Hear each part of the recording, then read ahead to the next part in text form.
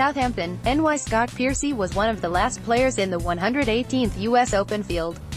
He could finish Thursday atop the leaderboard. On a day when Shinnecock Hills played brutally tough in strong winds, the 39-year-old Piercy, who officially earned his spot in the field on Monday morning as one of the sectional qualifying alternates, missed just 3 fairways and carded only 2 bogeys. The 3 birdies he made gave him a 1 under 69, one of only 2 under par rounds of the morning wave. Ian Poulter also shot 69. "You know, I didn't really expect this morning," Piercy said.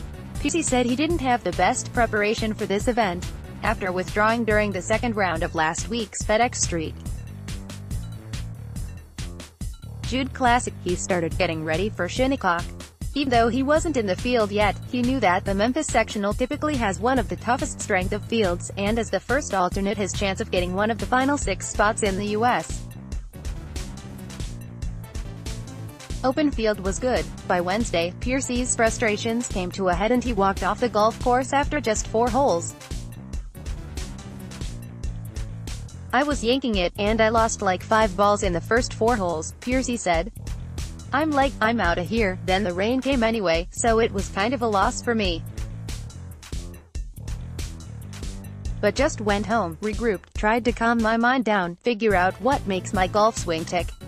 Piercy pulled up Instagram on his phone, and looked at some old swing videos and drills. He implemented some of what he saw on the range Thursday morning and found something. He birdied 2 of his first 3 holes, holing a 15-footer at no. 10 and draining an 80-footer at no. 12. "I made a putt that I haven't made in 2 years," Piercy said of his make on the 12th. It's also been 2 years since Piercy contended at a U.S. Open. He tied for second at Oakmont, another tough venue. "I hit the ball probably the best in my life at Oakmont," Piercy said. For much of this season, Piercy has struck it well, too. He ranked 11th in strokes gained tee to green after the